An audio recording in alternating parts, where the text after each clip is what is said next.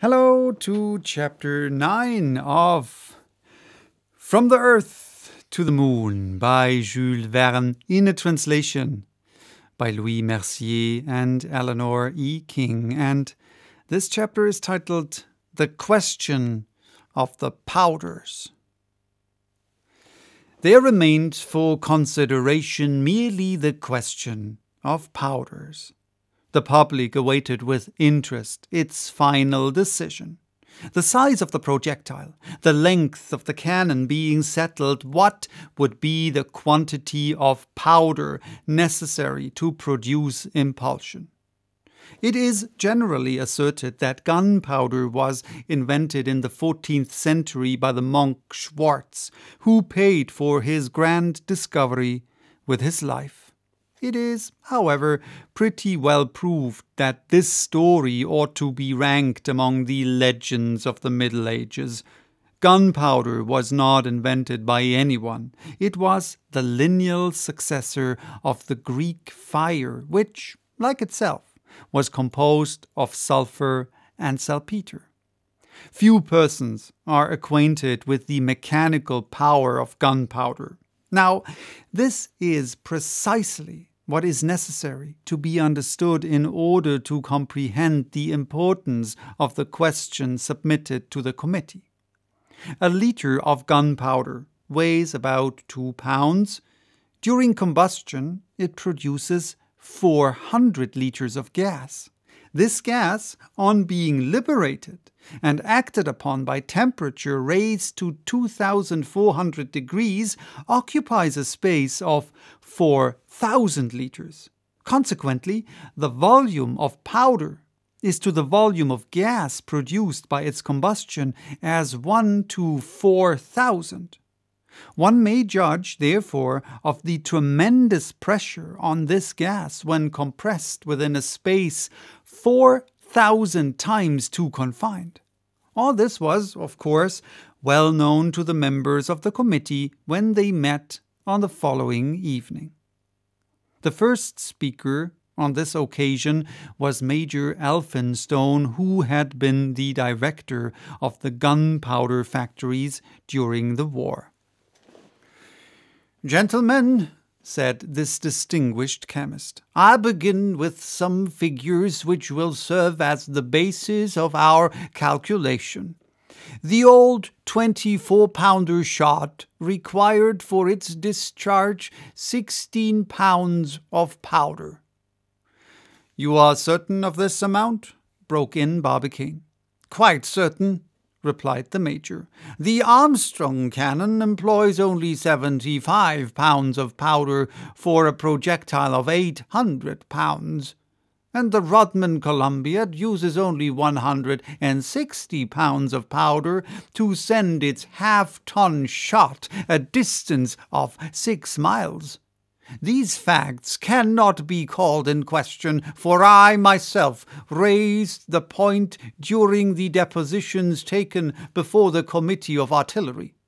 "Quite true," said the general.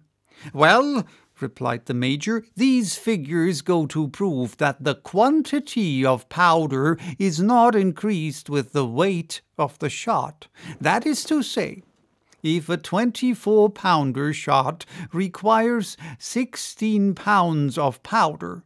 In other words, if in ordinary guns we employ a quantity of powder equal to 2/3 of the weight of the projectile, this proportion is not constant. Calculate and you will see that in place of 333 pounds of powder, the quantity is reduced to no more than 160 pounds. "What are you aiming at?" asked the president. "If you push your theory to extremes, my dear Major," said J.T. Maston, "you will get to this. As soon as your shot becomes sufficiently heavy, you will not require any powder at all." "Our friend Maston is always at his jokes, even in serious matters," cried the major. "But let him make his mind easy. I am going presently to propose gunpowder enough to satisfy his artillerists. propensities. I only keep to statistical facts when I say that during the war, and for the very largest guns, the weight of the powder was reduced as the result of experience to 1/10 part of the weight of the shot." "Perfectly correct," said Morgan. "But before deciding the quantity of powder necessary to give the impulse, I think it would be as well—" "We shall have to employ a large-grained powder," continued the Major. "Its combustion is more rapid than the one of the small." "No doubt about that," replied Morgan. "But it is very destructive, and ends by enlarging the bore of the pieces." "Granted, but that which is injurious to a gun destined to perform long service is not so to our Columbiad. We shall run no danger of an explosion, and it is necessary that our powder should take fire instantaneously in order that its mechanical effect may be complete."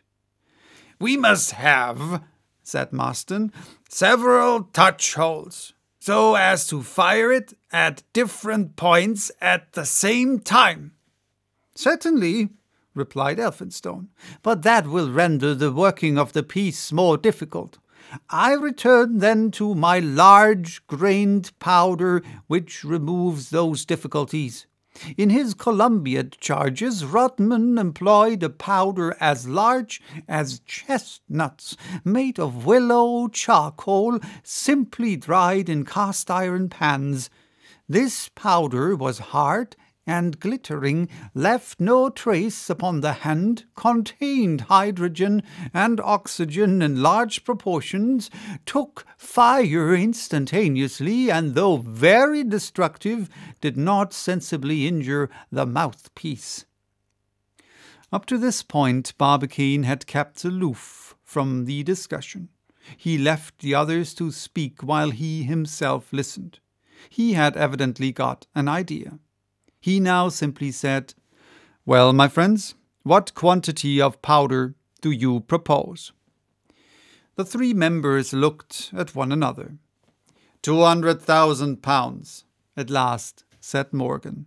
500,000, added the Major. 800,000, screamed Marston. A moment of silence followed this triple proposal. It was at last broken by the President. "Gentlemen," he quietly said, "I start from this principle that the resistance of a gun constructed under the given conditions is unlimited. I shall surprise our friend Marston then by stigmatizing his calculations as timid, and I propose to double his 800,000 pounds of powder." 1,600,000 pounds? shouted Marston, leaping from his seat. "Just so. We shall have to come then to my ideal of a cannon 1/2 mile long. For you see, 1,600,000 pounds will occupy a space of about 20,000 cubic feet, and since the contents of your cannon do not exceed 45,000 cubic feet, it would be half full, and the bore will not be more than long enough for the gas to communicate to the projectile sufficient impulse." "Nevertheless," said the President, "I hold to that quantity of powder. Now, 1,600,000 pounds of powder will create 6 billion liters of gas. 6,000 millions. You quite understand." "What is to be done then?" said the General. "The thing is very simple. We must reduce this enormous quantity of powder while preserving to it its mechanical power." "Good, but by what means?" "I am going to tell you," replied Barbicane quietly. "Nothing is more easy than to reduce this mass to 1/4 of its bulk. You know that curious cellular matter which constitutes the elementary tissues of vegetable?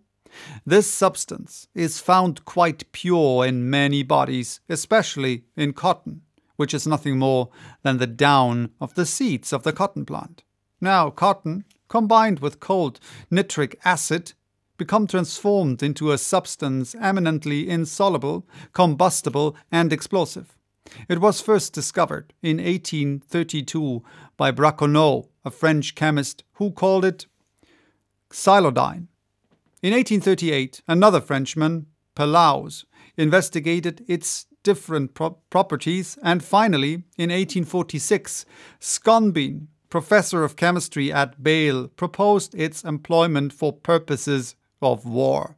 This powder, now called pyroxyle, or fulminating cotton, is prepared with great facility by simply plunging cotton for 15 minutes in nitric acid, then washing it in water, then drying it, and it is ready for use. Nothing could be more simple, said Morgan.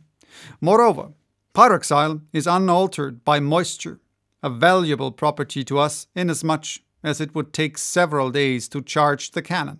It ignites at 170 degrees in place of 240, and its combustion is so rapid that one may set light to it on the top of the ordinary powder without the latter having time to ignite. "Perfect!" exclaimed the Major. "Only it is more expensive." "What matter?" cried J.T. Maston. "Finally, it imparts to projectiles a velocity 4 times superior to that of gunpowder. It will even add that if we mix it with 1/8 of its own weight of nitrate of potassium, its expansive force is again considerably augmented." "Will that be necessary?" asked the Major. "I think not," replied Barbicane. "So then, in place of 1,600,000 pounds of powder, we shall have but 400,000 pounds of fulminating cotton. And since we can, without danger, compress 500 pounds of cotton into 27 cubic feet, the whole quantity will not occupy a height of more than 180 feet within the bore of the Columbiad. In this way, the shot will have more than 700 feet of bore to traverse, under a force of 6 billion liters of gas, before taking its flight toward the moon."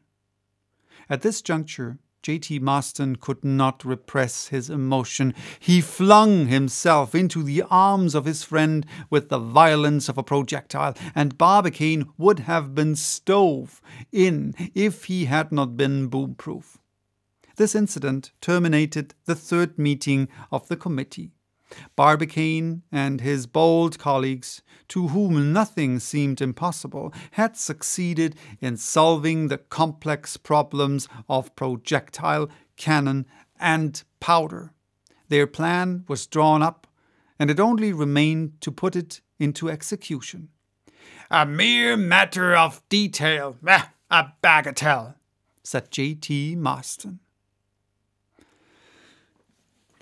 So, that was Chapter 9.